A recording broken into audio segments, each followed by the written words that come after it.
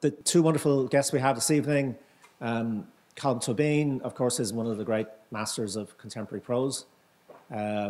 His novels are really marked by their subtlety and their elegance, but also by their compassion, by their seriousness, and by their engagement with that deep sense of what it means to be alive in time, in a particular time. Roy Foster is undoubtedly one of the great historians of our era. Roy is Professor of Irish History, a Carroll Professor of Irish History at Hertford College in Oxford. His books include what you would expect to find, I suppose, in many ways from a mainstream historian. His book, Modern Ireland, is both a seminal work and a standard work, and those two things don't often go together. But looking at the work of both of these men, you find that they have clearly things on their CVs which would identify them as being within a certain kind of silo. But then you look more closely and you see that they both have a much wider range of interest. Both of them are biographers. Colm has written brilliantly about Lady Gregory. His most recent book, it's quite hard to keep up with them sometimes, but the most recent book is not the wonderful recent novel called Nora Webster, but a new book on Elizabeth Bishop, which is imaginatively entitled On Elizabeth Bishop. Novelists might have been able to do better than that, if you look at Roy's work, it's the classical work of a historian, but he's never recognised that history consists only of what people did. He's always recognised that history is also about how people think and feel. What kind of worldview do they bring to bear on their own times? And of course, Roy's work has often taken him into the field of biography, which itself, of course, is the great field where you find this crossover between historical events and the deeply intimate intricacies of personal lives. Most famously, of course, Roy is the official biographer of William Butler Yeats, a magnificent two-volume biography of Yeats. But also, very strikingly, Roy's new book, Vivid Faces, a portrait of a revolutionary generation, the revolutionary generation that created the contemporary Irish state, really breaks new ground in terms of the writing of Irish history by really taking right down to the core of individual lives, what it felt like to be alive at that time, how this generation thought about themselves, how they saw themselves, how they imagined themselves. And so this it's a book which brings together the sense of the large world-shaping events that are surrounding these people in their own time, and the tiny little moments of individual ambition and imagination and idealism and folly and self-obsession and all of those kind of things that go into the making of a life that we would normally think of as the material of a novelist. The last thing, of course, that both of these writers share is that they're both extraordinary stylists. And we sometimes forget that the most obvious kind of crossover between the writing of history and the writing of fiction is writing. They're both forms of writing. I don't think it's stretching things too far to say that Colm's prose has something of the stringency and care that you would expect from a historian. There's a seriousness about every word and how it attaches to the truth of an individual that really just marks the way he writes. And it's equally true to say, on the other side, that Roy's work has the elegance, the stylistic individuality, the sense of the writing process itself as being part of the way in which a book is constructed, which you would expect of a novelist. So hopefully after a long preamble, they have a lot to say to each other. They don't turn around and say, well, actually, no, that's true. But Roy, I might begin with you, if you don't mind. And maybe just start with that perception that people have really about the writing of history, that history has been dominated by the large scale, by the sense of trying to imagine the long-term forces that are shaping individual destinies. And of course, nobody can ignore any of those things. But in your own work, there's always been this very strong sense of the individual life. And it really comes to a kind of fruition in the new book, because you're looking at a generation, but not a generation in an abstract sense, but a generation in the sense of who these people might have been and how they might have seen themselves. Yeah, thanks, Fintan. I'd really just like to go on listening to Fintan all night. But now... That's only because I'm saying nice things about you. Exactly, now I'll proceed to disappoint you. Yeah, I suppose when I began to study history, I guess in the 1960s, seriously, it was a matter of large frameworks and of almost ideological templates that were fitted to experience, national experience. And, you know, we were reading books by people like Fernand Braudel and Eric Hobsbawm, which did this. And I suppose what turned my mind was a little later reading Theodore Zeldin's work on France, 2 wonderful volumes called, you know, so a history, the Oxford University History of France. And then you looked at the subtitles. Volume 1, Intellect, Taste and Anxiety. Volume 2, Love, Ambition and Politics. And I thought, gosh, maybe it could be about what you just said, about how people feel and think, as well as what they do.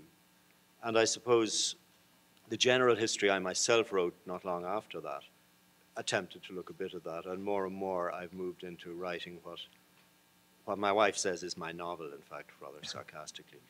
And I suppose, in a sense, this book uses some of the techniques of a novelist, but always grounding them, the insights, the quotations, in what people have actually said. I think it's very dangerous to infer feelings, which a certain kind of biographer does. And I think one should ground everything. My rather austere historical training has taught me that and nothing else. Colm, of course, is a trained historian, I have to add. So yes, when you say what you said about him, I think what he brings to fiction is a historian's training. And so the crossover that you mentioned is happening there. But I also think that certainly in my case, and possibly in Colm's as well, it would be interesting to hear it, it's a matter of the age you live through. And the past 30-odd years, not only historians, but most people who operate in any kind of intellectual analysis have been moving away from certain imposed templates and patterns and towards other more, perhaps more inferential ideas about the way history happens and the way people act and the way people are.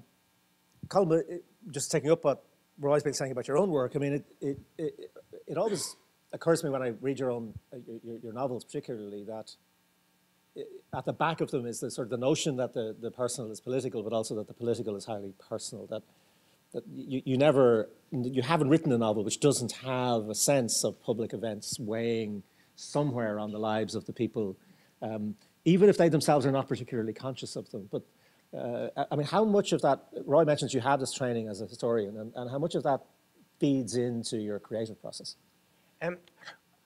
I was born on a battlefield, and I think that would help anyone really, you know, if you wanted to write.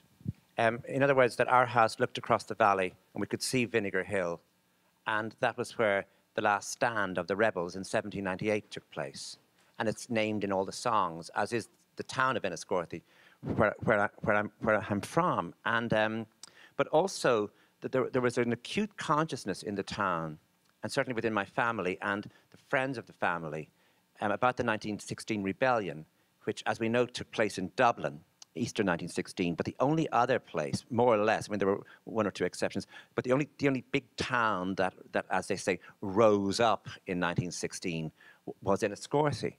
And my grandfather took part in that. He was waiting for the rebellion for a long time. He himself and his brother were diehards. In other words, they came out of Fenianism, and they would have done anything. I'm not aware of them having any social blueprint. I mean, it wasn't as though they wanted a sort of social revolution. They wanted the Brits out of Ireland, and they would have done anything to cause that, join any movement, and they did. And he took part in the rebellion and was interned in Frongoch in Wales. Afterwards, they were slightly alarmed when they arrived in Wales to find that they couldn't understand their guards because they were speaking English, being good Irishmen. Of course, their guards were speaking Welsh, and that was a sort of irony that wasn't lost on them. But the thing that mattered, and the issue that Roy's book has helped me clear up to some extent, but it still remains a puzzle, is so the rebellion took place Easter. The town of Enniscorthy was quickly pacified. A number of the leaders were sentenced to death. One of the men sentenced to death was called Seamus Doyle. Now, we lived in number 9 of this housing estate, and he lived in number 21. And he looms rather large in my childhood because he was the only person I knew who had been sentenced to death. But he was also, of course, he had a rose garden, which was a nightmare because if you kicked a ball into his rose garden, you would obviously do something to his roses, and he was the crankiest old fellow. I don't know, being sentenced to death must have just, well, it didn't encourage good humor in him.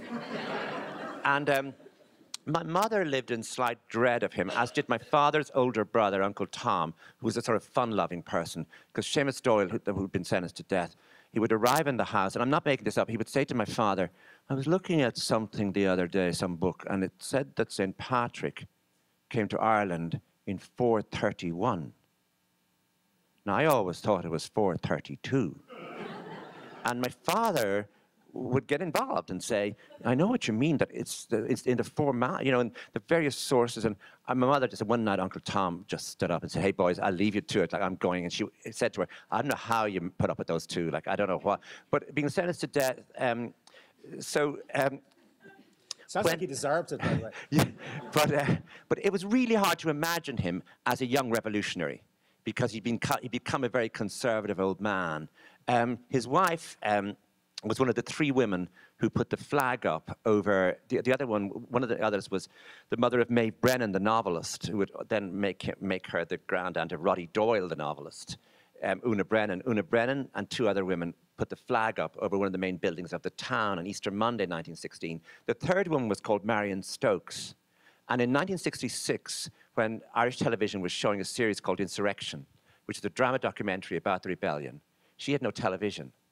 And she came to the house and sat with us as we watched happening an event that she had taken part in. And it was 50 years afterwards. So I don't know, she didn't seem that old, and she was certainly compos mentis, and she was following it. And we just took this all this relationship between the rebellion and us almost as perfectly normal. The thing that I don't understand that I was referring to, that Roy's book helped me with, is what happened then in Enniscorthy was the following week, the Urban District Council met. And they were not an unusual group, they were all elected. And they passed a motion, they just passed one motion at the meeting. They wanted to condemn the rising in every possible way and congratulate the British military for the action they had taken against these dreadful people. And it was unanimously passed. And it went on the books. When my uncle got on to be town clerk in Enniscorthy in 1940-something, he cut out that page and destroyed it because it would soiled the memory of Enniscorthy forever into history. So luckily that disappeared. But the other thing that happened was that when my grandfather was released from prison and they came back into the town in some sort of triumph on Christmas Eve 1916. In other words, they were there from April to December. He never got a job again. He could not be employed. Nobody wanted him around. And the only person I've ever heard talk about this is the President of Ireland, Michael D. Higgins, who has written poems about his father, who never worked, having taken part in the rebellion in rural Ireland, once he went back into rural Ireland, was never allowed work again. So when I look at how 1916 moves to 1918 and the landslide victory for those who had supported the rebellion in late 1918, the first time I came across any doubt that it was caused by the rebellion itself, in other words, the leaders of the rebellion were executed. Somehow or other, it is said, historians have said, and other people have said, that public opinion changed, as it were, overnight. One moment they're against the rebellion, and the next moment something else has occurred. A terrible beauty has been born. It's in Lady Gregory's letters. She thinks there should be executions. But then when the executions occur, she's shattered by them, and her mind is changed by them. But in Roy Foster's Modern Ireland, he just wonders if this could possibly be fully true, and wonders if the threat of conscription, which was there was no conscription in Ireland in the First World War, but it was looming. In other words, they were threatening it. You can just imagine that going into 1917, after the Battle of the Somme, with it being threatened, that could change public opinion pretty quickly if you thought your Johnny, was about to be sent off to France. And but the book Vivid Faces, because it's a portrait of a generation, and it attempts to suggest that the roots of the rebellion occurred in the personal lives of its leaders, in the way they loved, in the way they danced, in the way they wrote letters to each other, in the way they mixed together in a city. In other words, they were a generation, not merely a generation who fought in a revolution, but a generation who sought something new in their lives, and the revolution was part of that. That therefore their sort of roots in needing change went back very far, and therefore the execution of the leaders had a very powerful effect, because it was on a generation's hopes. It was on something much larger than the mere military business. And that has helped me to explain or understand that crucial period between Easter 1916 and the general election of 1918. But again, I think you require a historian's imagination to be able, first of all, to take the myth asunder, and the myth being that it was the executions themselves caused the change of opinion, if it is a myth, and then see what other things you can put in its stead that make sense, or some sense, remaining tentative. Colm was talking about the book and the way it imagines a generation, and he actually used the phrase "the historian's imagination," which I suppose is pertinent to what we're talking about. And I just wondered if you would talk a little bit about just the methodology of it, because you were using materials, I imagine, which nobody had ever used before, or had used only very, very partially. And I just wondered, did you almost have to invent a method to be a historian, and at the same time to be dealing in people's intimacies in many ways? You're talking about generational conflict between people and their parents. You're talking about sexuality. You're talking about theater and poetry, and the way they try to be creative people. It's not the sort of stuff that is usually ground down to make big history. And I just wondered how you went about that. It begins in biography. I think George Moore said everything begins in Yeats and ends in Yeats, which is the thing that rings in my mind after spending 18 years writing about Yeats. And when I was spending those 18 years writing about Yeats, I kept coming across letters to him from friends in the 20-odd years leading up to 1916, and noticing the way their opinions were changing, noticing when they started signing their names in Irish, noticing when they begin not ridiculing the Sinn Féin movement, but writing about it with a certain first grudging respect. And I thought the moment when things change is what I would like to try and anatomize, but to do it to find out what's happening between people's ears before finding out what they do out in the world. And so I began looking for diaries and letters of people in that world over the 25 years leading up to 1916. And there was one of those epiphanic moments when I was reading the diary of a long-forgotten Republican activist called Liam de Rochela in Cork. And he writes in 1905 that he has a feeling that things in Ireland are changing as he changes himself. I am changing and things around me change. He's 23 years old. He's very clever but self-educated farmer's widow's son. He's working at night school, and he has a sense that the changes within himself are being replicated in society at large. And it was like a light had been turned on. Oh. And from that, I suppose, I knew my direction. And it was a matter of spending nearly 7 years accumulating this kind of thing, and then these kind of reflections, and then patterning them into the way individual lives were lived during a time of change, having to segue into narrative at a certain point to explain what's actually happening when rebels take over the centre of Dublin for a week at Easter 1916 and a guerrilla war begins, but always concentrating on the people whose internal lives I'd been following. That's why I guess it is a little like a novel, but also a little much more like a group biography. But a biography, and this is something I'd also like to talk about in Colm's work, because he's a biographer as well as a novelist, a biography that takes the biographer's stance as something that's both outside his subject, but also empathizing with it, which is a peculiarly Anglo-American approach to biography. I've discovered over the last few years that biography, as most people in this room would read it and analyze it and appreciate it and understand it, is something that the British and the Americans do in a way that the French, the Germans, the Spanish don't. And I remember going to a conference once when I'd published the second volume of my Yeats biography, and a distinguished Romanian Yeatsian, a woman, came up to me and said, "Oh, I want to meet you. I've read your biography of Yeats," so I preened myself. And then she said, "I want to see this person who spends 18 years trying to be somebody else." And I tried to explain that, no, that's not what the biographer does. It's not what I thought I was doing. But there is a simplistic approach to biography, which is that it's all about identification. And there is a different approach, which Colm's new book on Elizabeth Bishop, which I've been reading with great fascination, employs in analyzing her poetry, which uses the insights of personal knowledge in a discreet and elusive way to bring about, I think, some particularly blinding insights into the work the person has done. I suppose I try to write about my people as if I were writing their biographies as, in a sense, creative people, which a great many of them were. I want to put us on, but just the question of sympathy and detachment. Because when you do spend so much time with people, and it's a very intimate relationship, you're reading their letters, you're reading their diaries, and yet, I suppose one of the differences, you know, if Colm's writing a novel about that, he can afford to lose the detachment from it if he wishes to, whereas you can't. And I just wonder how you maintain that over such a long period of time, where you're almost being these two people, where you're within their lives, and at the same time you're trying to pattern them and be outside them.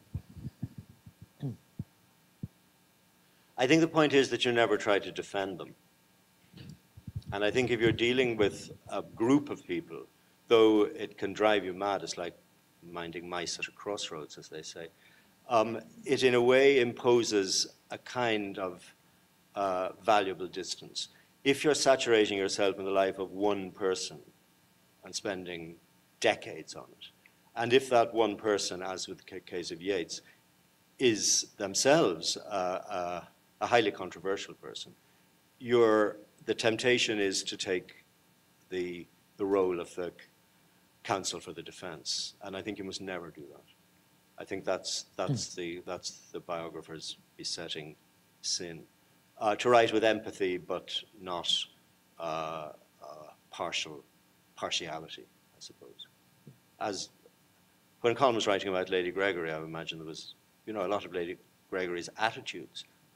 The title you took, Lady Gregory's Toothbrush, came from a particularly snobbish reflection of hers about people who use toothbrushes and people who don't. And I read that when I was reading your book as a kind of manifesto that you are going to keep strictly in view, that this was a person whose opinions were not always those that you would yourself endorse. Yeah, that's great. I mean, how do you deal with the same question, Colm? Because, I mean, I was suggesting to Roy that there's a difference, and that the historian can't afford to lose detachment. But is that maybe also true of the novelist? The novel I brought with me is, which is the novel that deals most openly with Irish history, is called A Heather Blazing. And it arose first because I wrote a history. I mean, as a journalist, I wrote a very long piece on the Irish Supreme Court. And I had access to some of the judges. And I would spend afternoons sitting in in the chambers of various very conservative figures with whom I had nothing in common, of course, until their good manners emerged and their hospitality.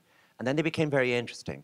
And with a number of them, I became intrigued by them as to their own background and how much power they had and how badly they used it in certain ways. And then it occurred to me, I know what I can do with this material, because that idea of the distance between someone who portrays himself in this way and who someone really is can be handled in a novel in ways where you don't have to, as you say, make judgments or defend. You just have to show somebody. I mean, he's late at night, he's up, and the whole issue of God is there in the Irish Constitution. The Holy Trinity is mentioned in the preamble, for example, and he's looking at the word God, and he suddenly, quite late in the night, just gets the word and crosses it out. And of course, he then knows that the only thing he cannot do is use that idea in a judgment. He will remain a conservative man, a supporter of the establishment, the status quo, but deep within, or even close within, or easy to source within, he's different. I then needed to find a childhood for him. So that was easy. I gave him mine. And I then needed, and I'm glad, you know, that I wasn't being analyzed by any Freudian at the time, because he would have stopped writing the novel. I then needed to give him a father. So I gave him mine. I obviously needed grandfather, aunts, uncles, mine. I then needed to give him a wife, so I gave him my mother. I then needed to give him, you know, summer holidays. I gave him mine. And then in a sort of masterstroke, I mean, I don't mean this I'm not proud of this masterstroke. I realized that what I'd always really wanted was to have had no siblings, and just me, and that I would have sacrificed my mother if my father could have lived longer. So I thought, well, I'd kill her off. So in the book, the little boy who becomes the judge later on just has his father, no troublesome siblings, no troublesome mother, just him and his father getting on really well together, laughing at one another's jokes. And so that, what happens, what I'm talking about here is getting a very, really important public matters, because this judge makes serious judgments which affect the society. But what I'm doing is I'm grafting on a set of dreams, imaginings, and memories onto this man. So I thought, I mean, when the book was about to come out, they got really concerned about libel. And I said, I will know the person who would most be likely to sue is me. Because I'm really the one whose personal life is most, exposed in this book. And I'll stand in indemnity, I'll do anything you want, Rob, would you like to read a piece from Vivid Faces for us? Okay.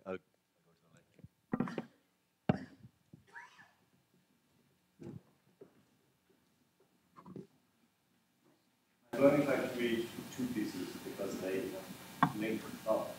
This mic on to my computer. One quite early on, where I'm assembling, if you like, the cast and the characters. And I begin with somebody called Mabel O'Connell, who has then Mabel Fitzgerald. She becomes, oddly enough, the mother of the future Taoiseach Prime Minister of Ireland, Gareth Fitzgerald. But we're dealing with her now in our two-word girl, and then I'm come back to the end. Mabel O'Connell, a strong-minded and markedly attractive young Northern Protestant in full flight from her bourgeois family, became radicalised at university in Belfast and then London.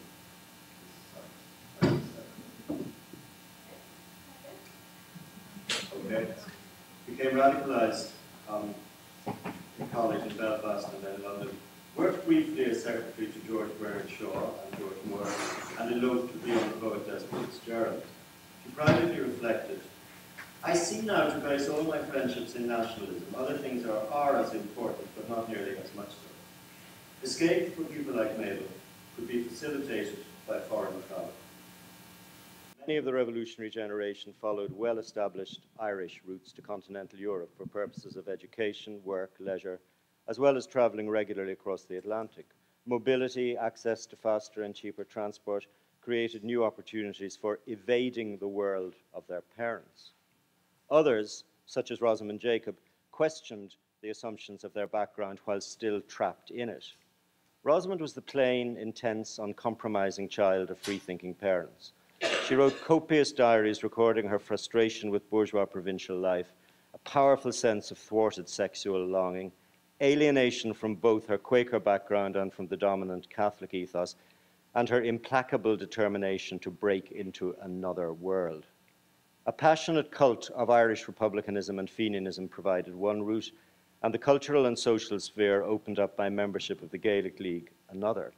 In classic back to the people mode, she recorded her attempts to learn Irish, to seek out like-minded people, and to make the contacts which would bring her from sleepy Waterford, where anything Irish spells disaster, into revolutionary nationalist circles in Dublin and the glamorous ambience of Constance Markievicz and Maud Gonne. In this world, she searched for similarly secularist thinkers, though she was often disappointed. Her robust, if rather reductionist, belief that the Catholic Church is one of the greatest influences for evil in the world, and it is incomprehensible how any sane person of any intelligence can be a Catholic, did not always meet with approval among her new nationalist companions. Certainly not among the McSweeney family in Cork, Terence and his sisters Mary and Annie. The fervent devotion of Terence's diaries is exceptional even for the time. He sought advice about the propriety of reading Tolstoy because of the Russians' religious unconventionality, and recorded his anxious hopes and speculations as to which of his friends might possibly have a religious vocation. A total abstainer, he avoided mixed company except for patriotic purposes and inveighed against beastly sensual passion. Yet he also believed in the transformative power of radical theatre and worshipped Ibsen. A decade later, Terence would become celebrated as a nationalist martyr, dying on hunger strike in 1920. His sisters remained irreconcilable Republicans all their lives, while his widow Muriel, a daughter of the hugely wealthy brewing and distilling Murphy dynasty, followed a yet more radical course, moving to Germany and then France, and embracing communism with all the fervency with which she had espoused Republican nationalism. Her testimony to an American Commission on Conditions in Ireland in 1920 emphasized her sense of being part of a special generation. My parents are not quite like myself. I am characteristic of a certain section in Ireland. The younger people in Ireland have been thinking in a way some of the older ones have not. They are Republican. I am only characteristic of a great many who were brought up, shut up at home. The large family of Ryan's sisters from Tomcool, County Wexford, came from a different background from Muriel and stayed close to their parents, but they too struck out a new path. The high-spirited daughters of a strong farmer family which believed fervently in education for girls as well as boys, they travelled abroad, worked as teachers, scientists and university lecturers, and shared the sense of making a new world.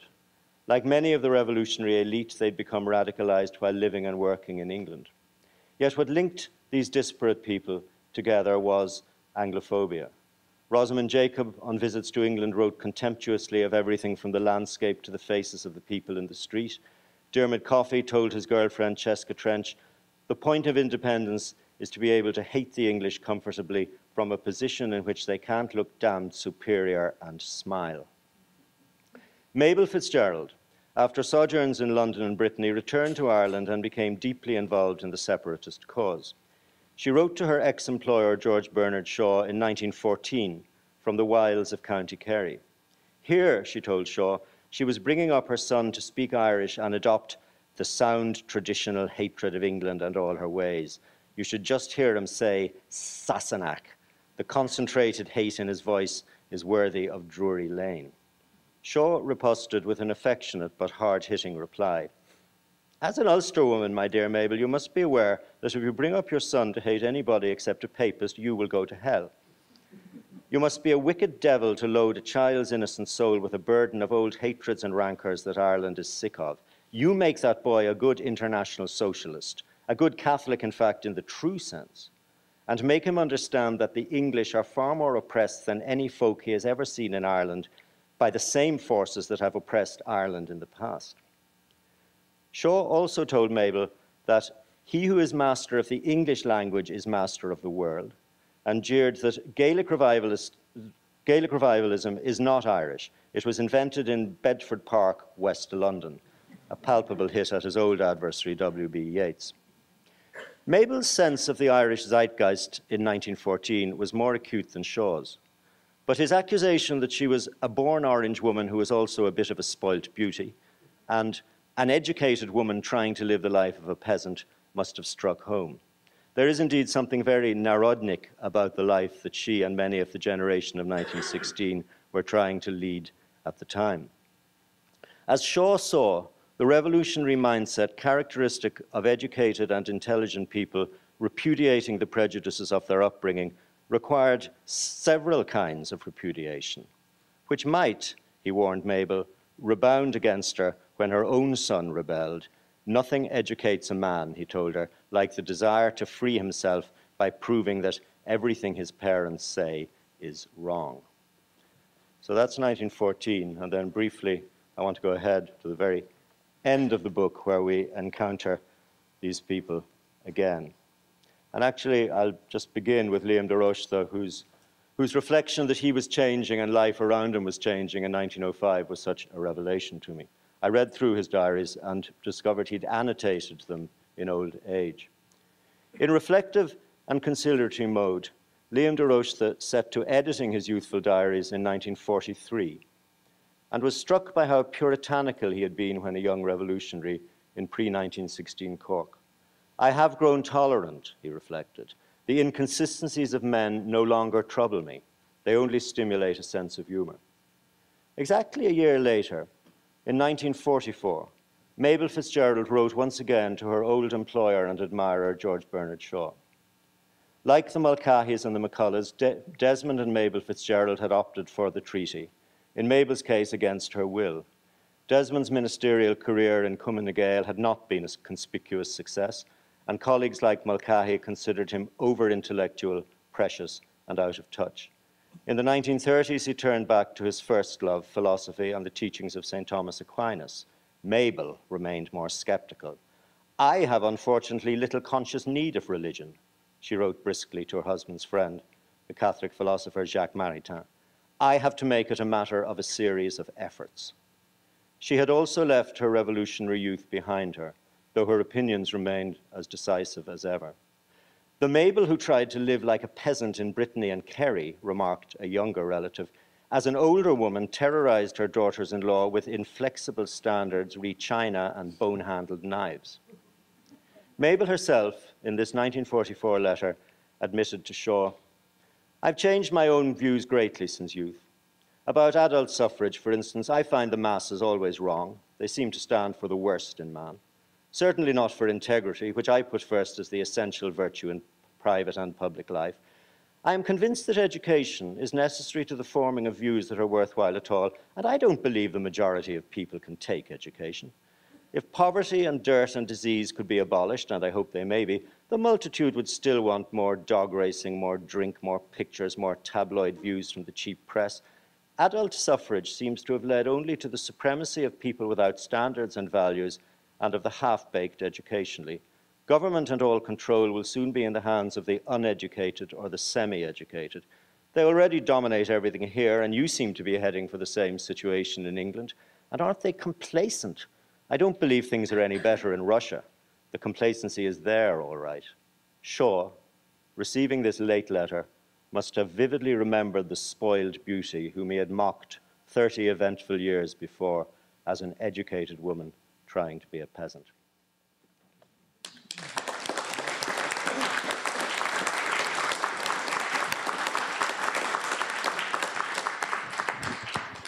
Thank you very much, Roy.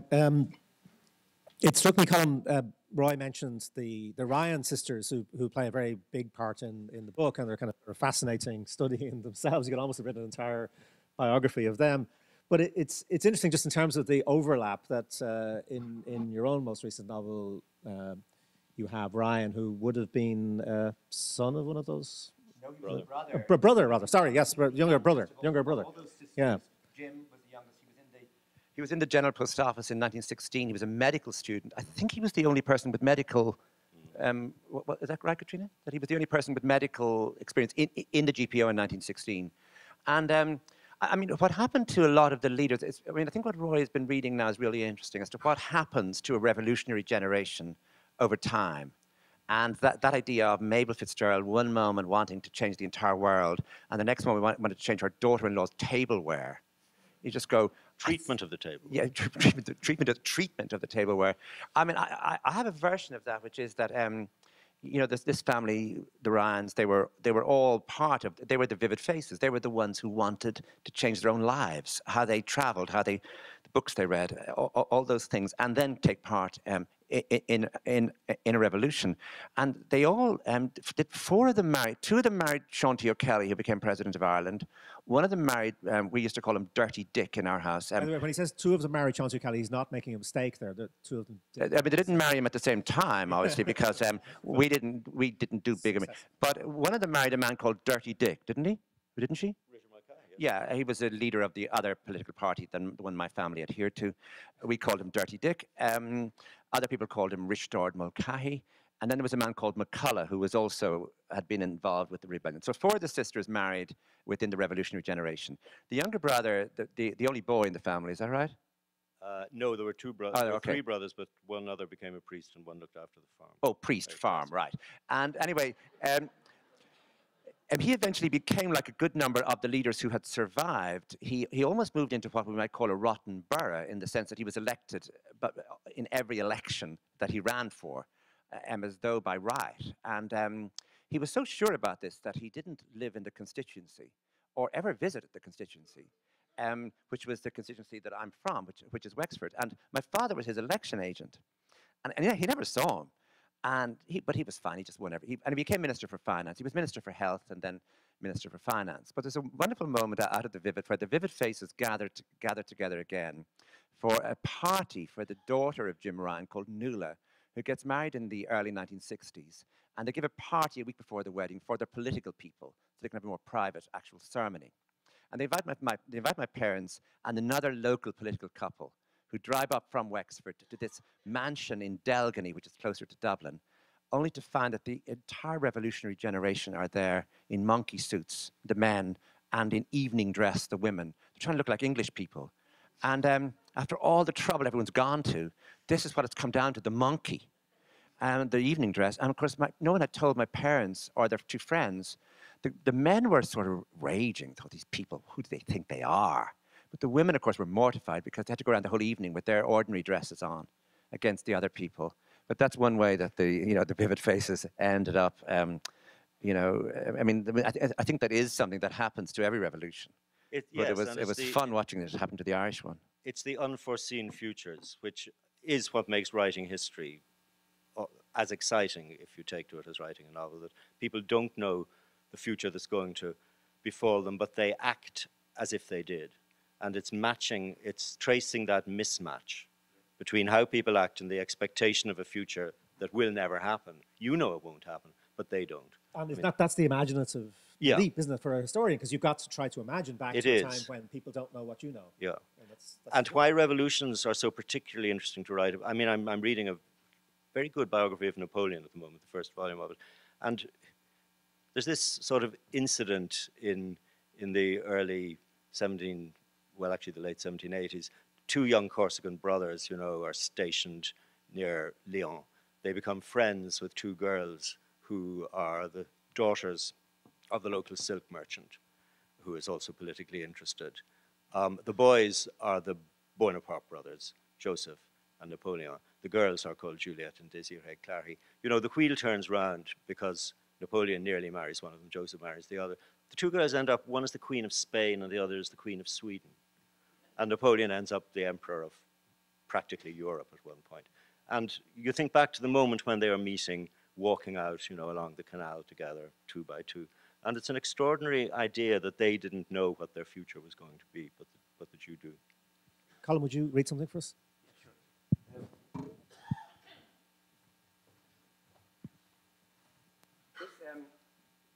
Enniscorthy Castle was built on the site of a Norman castle, and it was built in the 1580s. And Edmund Spenser spent some time there, not very long. Certainly Walter Raleigh was there, and some other of the Elizabethan poets. It was restored by a man called Sir Henry Wallop. My father took against him. I mean, he didn't know him personally. Because Henry Wallop had done all this work in the 1580s and 1590s, but Henry Wallop did write to the Queen at one point to say that the only thing to be done with the locals, with the natives, was to exterminate the brutes, that there was nothing else that could be done with them, and they were a constant danger, and they were a dreadful problem. My father and a friend of his, who was a priest, decided in the late 1950s, they ran dances in a place called the Athenaeum in order to raise money, in order to buy the castle from a family called the Roaches, who owned a big maltings, and who had restored the castle for domestic use in the 1930s and 40s, and then had stopped living there in the 50s, so it was empty. And they wanted to set up the county museum. And so in about 1962, things began to arrive for the museum. They let people know that they wanted anything old anyone had, could it bring it into the museum. And so people began to come in slightly nervously. And I was 7 or 8 at the time, and I would go down after school with my father, and we'd wait there, and some restoration work was being done upstairs. But the other thing was happening was there'd be a tentative knock to the door, and someone would come with a package, and it would be opened. And some of those packages, and I saw them, contained pike, the top part of a pike. Obviously, the wooden part from below had rotted, but the top part, because it was metal, was intact. And they claimed that these were the pikes from 1798 that the rebels had used, and that they had held on to them, or they remained in the family all the years. I mean, there always was a joke about that, about any time that there's a ceasefire in Ireland, like the recent IRA one, or the one in the 50s, or the one in, at Independence, that the thing to do is to get the pikes and put them up into the thatch, because it'll be useful again for the next time. But in any case, this is an account in the novel of the priest Father Rossiter, the boy and his father, who go out into the countryside in search of people who have these metal tops for pikes. One evening when the sky was bright, he went in the car with his father and Father Rossiter towards Owlert. They'd put a notice in the Echo asking if anybody had old things in their houses which might be of historical value. People had written to them from all over the county. His father wrote back to each person, putting a tick at the top of each letter he had replied to, then gathering them in a bundle at the back of his scrapbook. A mile before reaching Owlert, they were to turn right, Father Rossiter said. These were his instructions. He was unsure which turn to take, and they halted at several farmhouses to ask for directions. The priest jumping out to be met by a few sheepdogs or a small barking terrier. One woman came out with him to the car, peering in to see who was in the passenger seat and the back seat, her curiosity clear and undisguised. "Is it Bill Byrne?" she asked. "Is he sick?" "I didn't know there was anything wrong with him. Are you sure it's him you're looking for?" Father Rossiter was not sure. "Are there any other Byrnes in the area?" There's Liz Byrne. Is it Liz Byrne you're looking for?" the woman asked, squinting her eyes as she looked at him. "I know that there's a brother and sister living together," Father Rossiter said. "Oh, that's Phil Byrne and May," the woman said. "And have you never been up there before, Father?" "Which turn do I take?" "Oh, you'll have to turn back now. It's the turn on the left after the crossroads. Will you be around long?" No, we're just making this one visit," Father Rossiter said as he got back into the car. After the crossroads, there was a lane to the left, but they did not know if this was the correct turning. They tried the lane, which became increasingly rutted and overgrown, seeming to lead nowhere, and becoming even narrower as they came to a brightly painted gate. His father got out and opened it, held it as the car went through, then closed it and got back into the car. Suddenly the lane began to widen again. They reached a clearing and saw a small farmhouse with a galvanized roof. "It's hard to imagine," Father Rossiter said, "people living so far from the road." A sheepdog ran out from the house and started to bark at the front wheels of the car. 2 old people were now standing at the door. They were both watchful, almost furtive. The woman was wearing a cardigan and had her arms folded. The boy waited in the car with his father while Father Rossiter went to speak to the couple at the door. They were still unsure whether they were at the right house. "Do they have old things?" he asked his father. "They have pikes from '98, his father said. "That's what they said in the letter anyway." "Do they find them?" "Stop asking questions now," his father said. Father Rossiter returned to the car and motioned for them to come into the house. The dog had now stopped barking and wagged his tail as they passed. "We thought there was something wrong when we saw the priest," the woman said when they got inside the small kitchen, which had a huge blackened fireplace and a table up against the window. "We have no tea. We can't get any tea around here at the moment," she went on. "Milk is the only thing I can offer you. We have plenty of that, thank God." Eamon sat down beside the window, he's the boy, running his finger along the plastic oilcloth with its pattern of flowers. The woman put a mug of milk in front of him. There were strange web-shaped cracks in the mug, which he inspected before first tasting the warm milk. They came down by here, he heard the man saying to his father and Father Rossiter. No wonder they left whatever they were carrying. Sure, weren't they bet? Didn't the English have muskets? The sheepdog came stealthily into the kitchen and lay in front of the fire, its eyes fixed on the man as he spoke, and its head resting on its paws. Suddenly the man shouted at it, and the dog slithered off back to the yard. There were hard times, all right, the woman said. The man went into a room at the side and came back with a wooden pole and 2 curled metal hooks at the top of it. Father Rossiter and Eamon's father stood up and examined it eagerly. The hooks looked sharp and dangerous. The woods knew I did it myself, the man said, but I didn't have to touch the metal. Do you have more of them? Father Rossiter asked. Aye. I've 20 or 30 of them in here, the man said. Our grandmother now, on our mother's side, she was brought up here. It was the time of the evictions. She used to own from here out to the road the whole way, including the 2 big barley fields. She knew the men of '98. The woman looked into the fire and then back at the 2 visitors. She would have been too young to remember it, but they told her about it, or she heard about it, and it was she who always said that they came down this way. And that was the end of them then. That's all I remember now. There was a man used to come here and they used to talk about it. The room was filling up with smoke from the fire. Eamon watched a small piece of soot falling slowly through the air and landing on the surface of his warm milk. It had a shape of its own, a curly black shape. He did not want to swallow it. He studied it for a while as the others talked and then put his finger into the milk and fished it out. He dried his finger on his trousers, having checked that no one was looking at him. Sure, they're no use to us at all, the man said. We'll be gone soon. Thank you.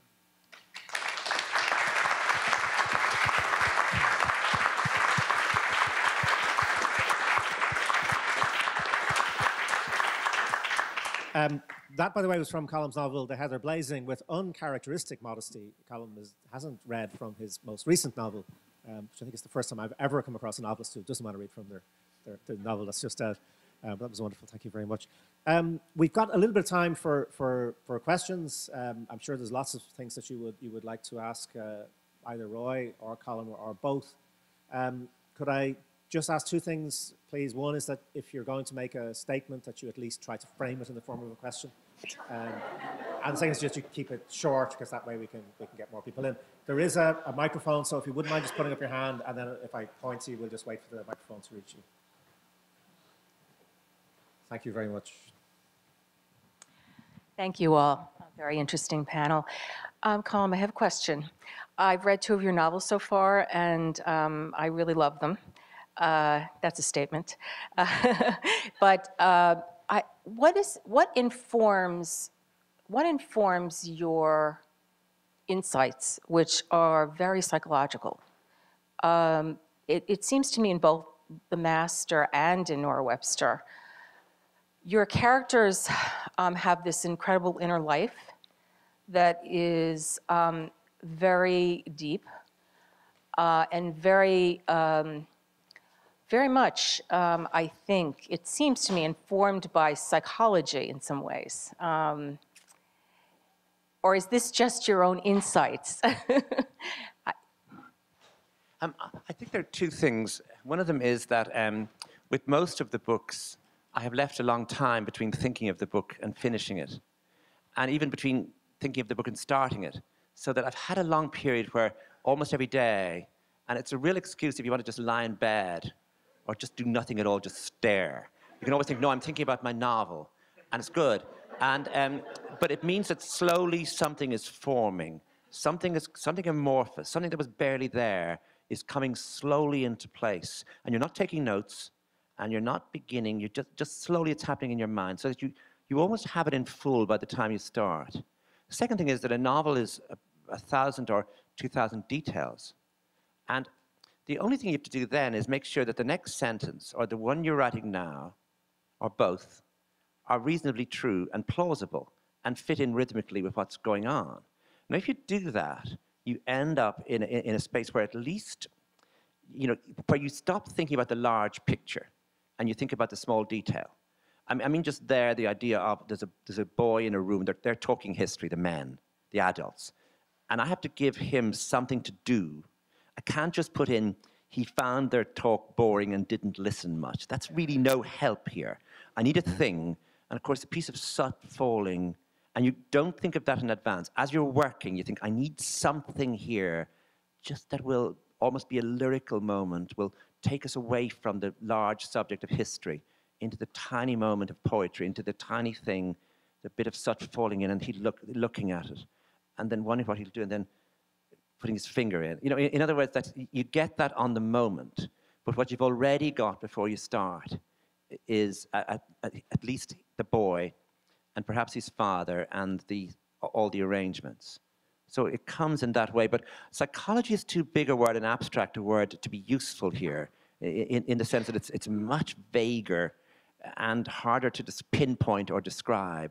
And you often, in a single second, get something that has taken a year, but you only realize it in the second, but you've been building towards it, an image or a piece of knowledge. But if you went, I mean, I think if you went and did research within psychiatry or psychology on the background of your characters, it would get you nowhere and perhaps lose you a lot. Thank you very much. Can we have another question, please? Thank you very much. Would you mind just hanging on for 1 second? We'll just get the microphone to you. Thank you.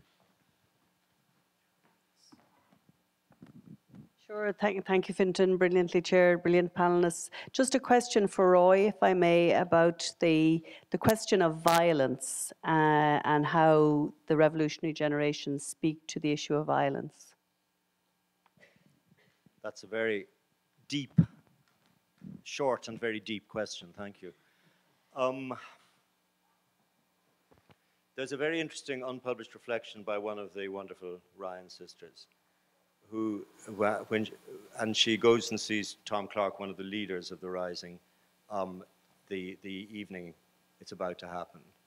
And she writes, and she never said this in an interview, but she wrote it down and it was recorded in her husband's great collection of memorabilia about the Rising. When he said they were all going out to get killed, I got a terrible shock. I somehow had no idea that people would get hurt and thought we would all come out of it all right. Now, this was a woman whose fiancé, Sean McDermott, was one of the leaders of the Rising. She would go and see him a week later or a fortnight later in his condemned cell. Heartbreaking description, which is in my book as well. And there's somehow this, it's part of to do with being very young and thinking you never will die, I think. It's part of the long tradition of the idea of sacrifice and dying for Ireland, which is a trope in Irish historical memory and in Irish nationalist rhetoric, and which I think the more it's repeated, the less the actuality of blood and guts and head split open and all the horrors of death become curiously abstract. The one reason, I think, for the theme of disillusionment, which is quite a large part of my book, there's a long chapter called Remembering, which is about how people feel about it afterwards.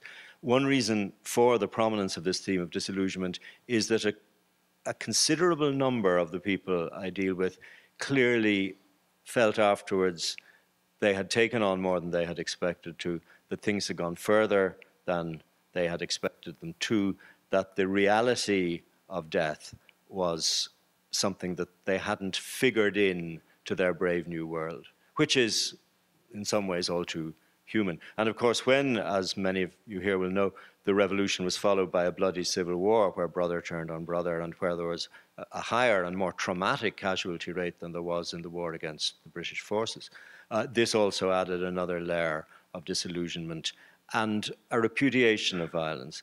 And when in the 1940s the government decided to start collecting the memories of the revolutionary generation through a marvelous institution called the Bureau of Military History, where they went around interviewing people, several people refused to give their memories, saying they just didn't want to revisit that time. Now, these are a minority.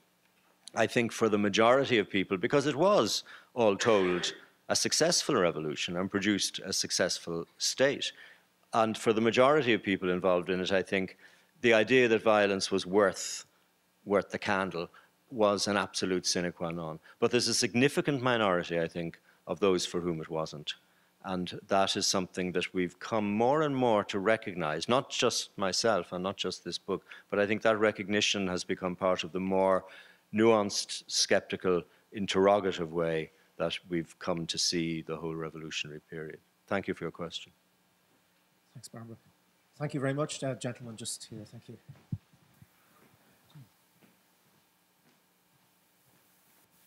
Thank you very much to the panel for a very interesting and stimulating discussion. I just wanted to ask about the disappointment and the disillusionment that followed the revolution and the failure of the Irish state to manage its economic affairs and its economic performance with the continuous economic recession every 25 years.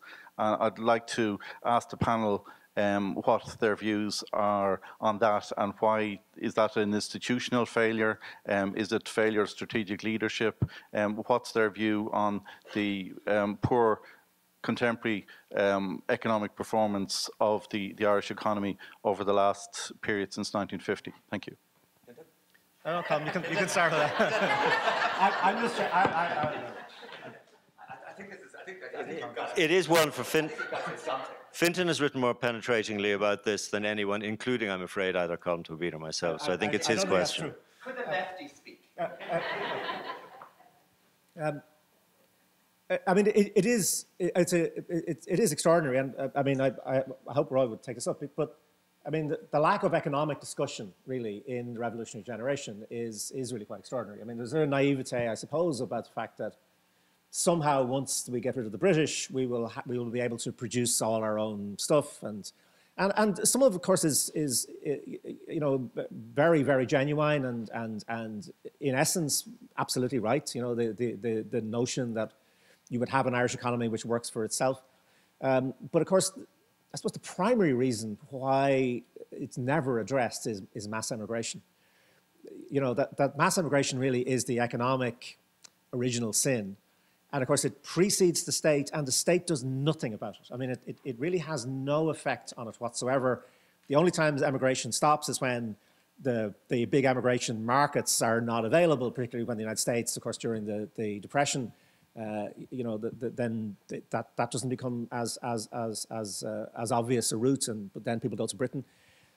And you know, the dwindling of the population is just something that you can't leave out. It is unique and I don't want to say, and I think Roy was right, it's a very successful state in some ways, but it's not a successful state in one of the most really fundamental aspects of how you judge a success, which is demographics. You know, there are fewer people in the 26 counties in 1960 than there were in 1922 when the state was set up.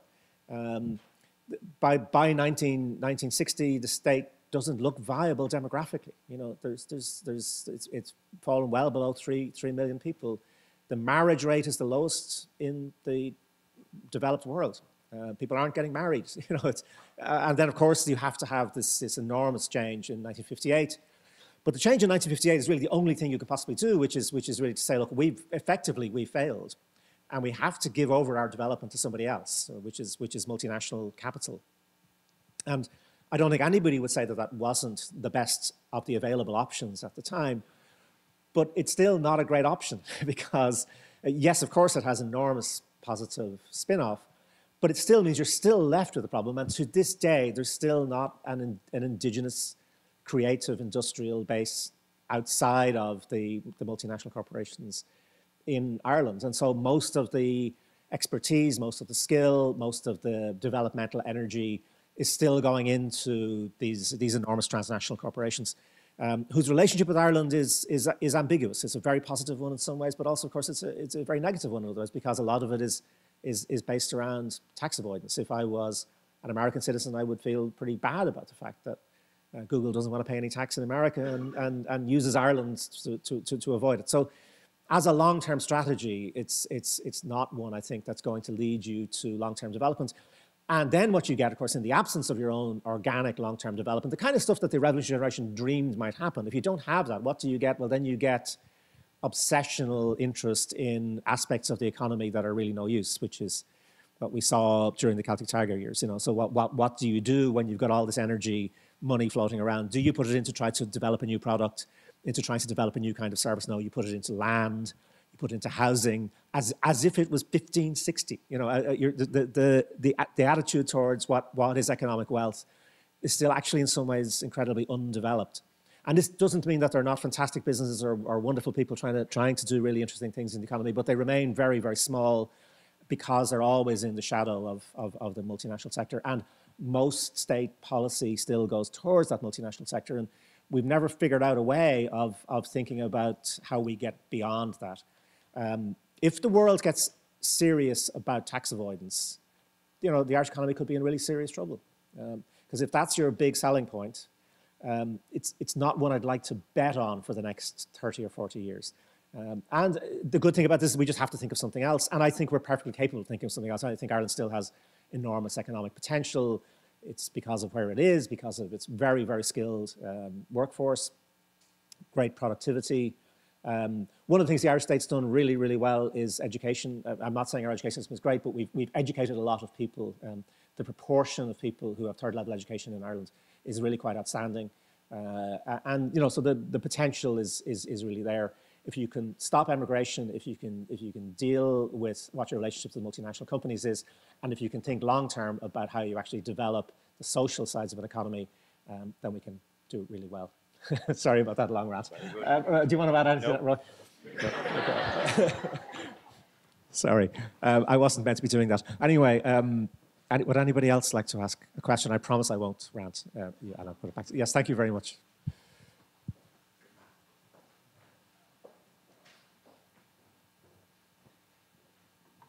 Thank you so much. This is wonderful. Recently, I read Heather Blazing and was completely engaged with it and loved the parallel of that, sort of the two different, the stories of the one man as a boy and as a man. One of the things that was really unique for me, and I wondered if this was, you designed this and thought of it beforehand, or it just occurred to you, is how just a few times his wife and his family attacked him for being disengaged and cold. And my experience as the reader, it felt like what I imagined he felt. I was shocked. And part of the thing that it made me think about was how things, sort of central things, don't always get expressed.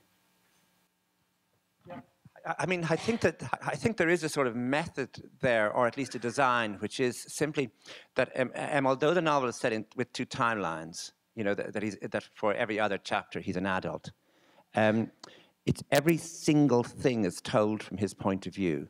So you could call that third person intimate, and if you can hold the reader with it, that no matter what is noticed, it's noticed by him, felt by him, remembered by him, seen by him. The theory of this is that the reader slowly becomes him, which is not true if it's told in the first person singular, where his otherness is what's on display. But if it's told he, or using his name, and that only, with no deviation, I think if you move out of it once, like glass would break, you stay in it. And after a certain number of pages, if somebody, as you say, accuses him of something, the reader actually feels protective of him, despite the fact the accusation is probably correct when you go and think about it. But you're not meant to think about it. You're meant to feel that you're him. And so, I mean, I'm glad that's happened, because that was the idea. I sat home trying to do this when I could have been out having a good time. And so it's, you know, but that is the idea.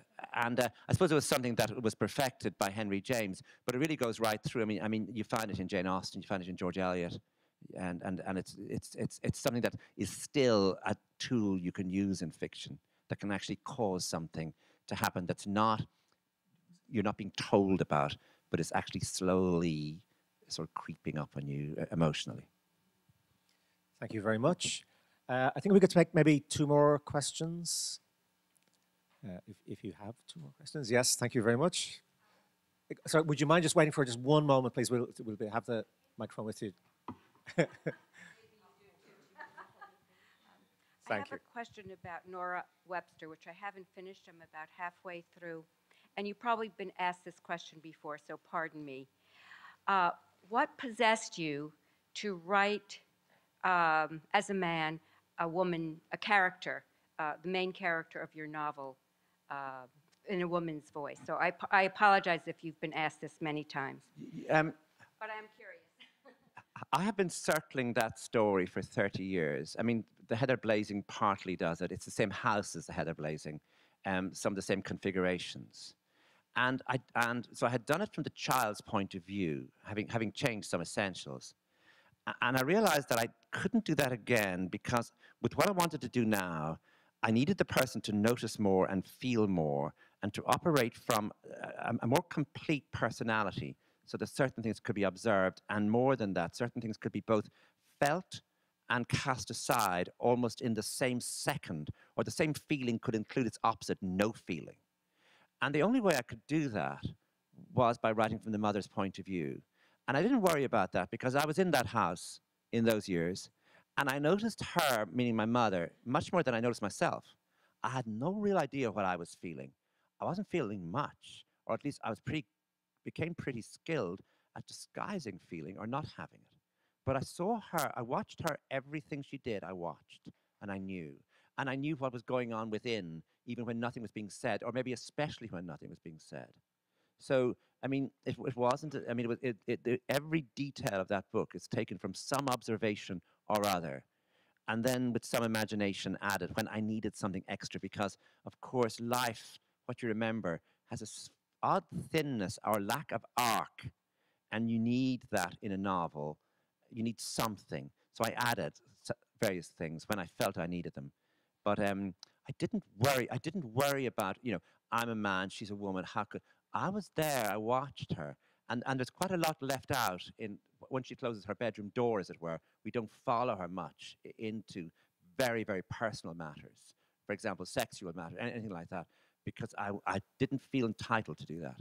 But what she said, or what she didn't say, or what she felt about certain things, I did feel entitled to both describe and imagine.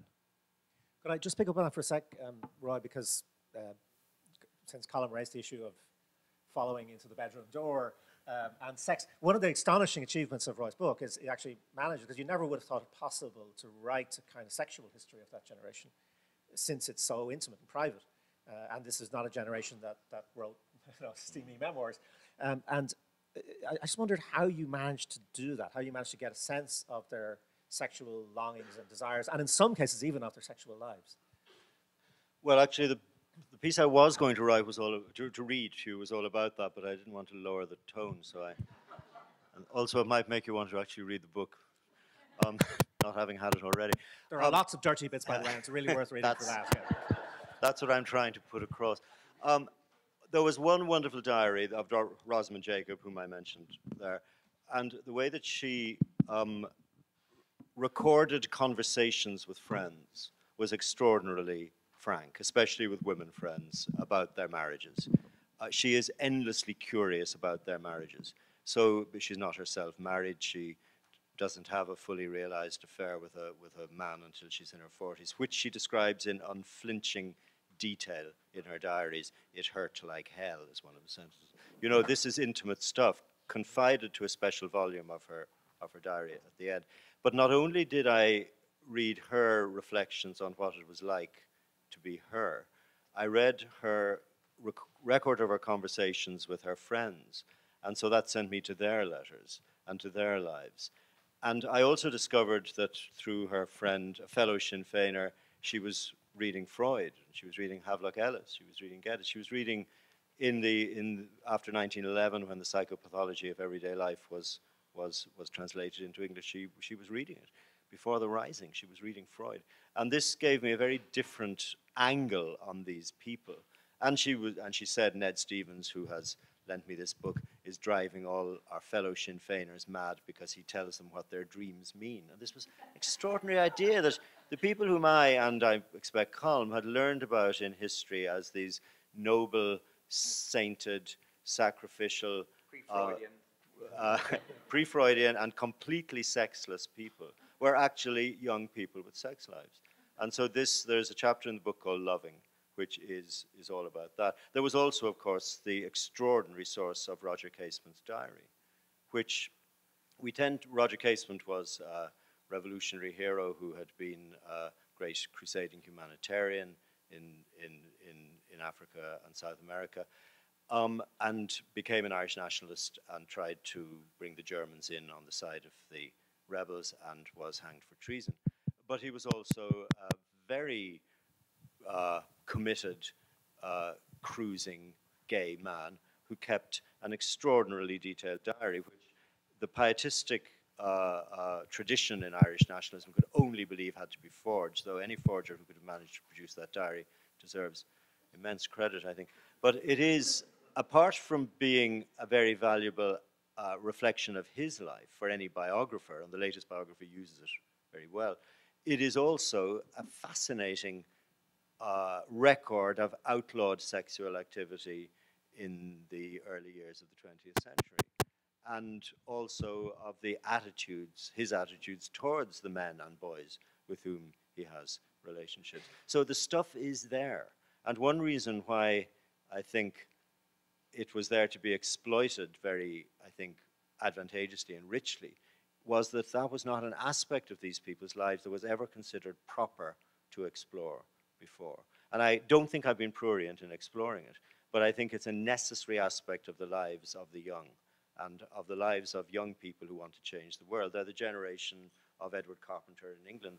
They're suffragettes. There are many female relationships in this generation which are clearly partnerships and which are recognized as such. And again, this is what you find from diaries and letters. So to go back to the actual voices of the people themselves, read until you hear the people speaking is what a great historian said, which actually reflects, I guess, on the way you produce a convincing novel as well.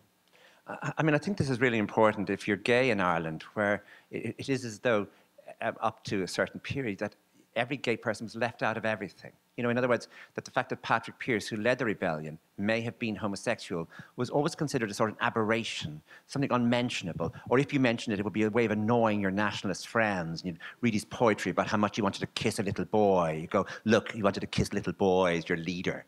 And similarly with Casement, you know, in other words, these people seemed like aberrations. But in reading your book, what's interesting is to say that perhaps it was their very homosexuality that led them towards revolution, and that there is a seamlessness in the way they approach newness, in the creation of a new identity or a new life for themselves when there wasn't one before, that out of darkness came this new way of being, that Pearse could write about his homosexuality, even however veiled or sometimes outrageously clear, and that Casement could keep his diaries. And that this was actually a part of a revolutionary spirit rather than fully separate from it.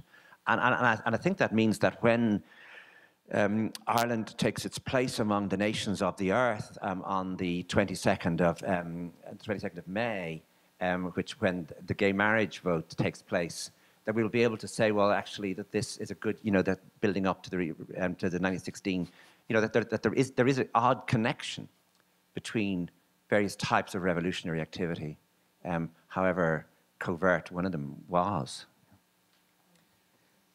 Thank you very much indeed. I think we're going to have to draw this bit of it to a close. I don't know how it's about you, but I had a great time. I really found it absolutely fascinating. And I think what was so fascinating was that you got a sense of two processes working almost in different directions, with where Colm was talking about that beautiful image of the soot in the boys' milk and the men talking about the history, and it almost moving away from the big history down into the tiny little detail, and Roy almost building it in the opposite direction, building it from the tiny detail, the tiny intimacies of people's lives into a large patterned history. And these two processes, of course, if one is moving upwards and one is moving downwards, they meet beautifully in the middle in an imaginative sphere, which is really something that reproduces the way life is, that people are not just a set of historical facts or political facts or economic facts, but they're also a set of imaginative facts, of desires, of dreams, of aspirations, of foolishness, of all of those kinds of things. And that's really, I think, the texture that we get. And it's why I think we need to read both history and fiction in order to understand ourselves, in order to understand our country. And I can think of no better exemplars of both of these arts than Colm Tóibín and Roy Foster. And on your behalf, I'd just like to thank them for their wonderful eloquence and generosity this evening. Thank you.